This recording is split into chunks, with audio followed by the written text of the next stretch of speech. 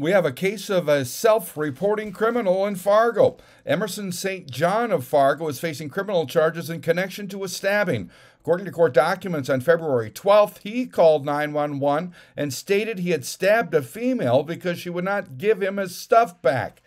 According to court documents, several officers were dispatched to an apartment at 2228 6th Avenue South. St. John was located and put under arrest. He stated he'd come to a woman's apartment to pick up his DVDs and TV. He got mad because she wouldn't talk to him or give him back his stuff, so he stabbed her in the arm. That was a statement to police. Emerson St. John has been charged with felonies of aggravated assault and terrorizing domestic violence.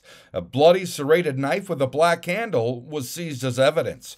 I'm Neil Carlson reporting for iNewZ.TV.